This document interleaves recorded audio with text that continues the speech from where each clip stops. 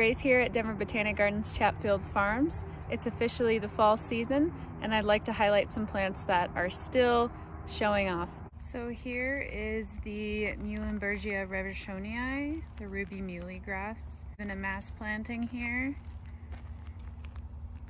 This is really when this plant shines, is late summer, early fall. Here it is again in the sunshine, and you can see how it just sort of glows.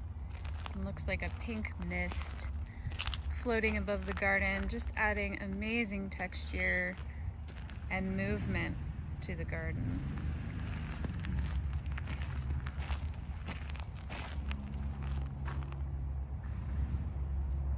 I wanted to show off 3 plants from my front yard.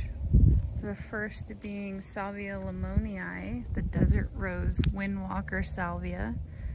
Still looking great, still has blooms. Been watching some bees still visit this plant. We also have this beautiful Achnatherum calamagrostis, the Undaunted Alpine Plume Grass. Really gorgeous grass. Lots of texture and movement in the garden. Up front we have Eriogonum umbellatum variety Arium, the KANNAH CREEK Buckwheat, and it's just now getting that fall winter foliage on it.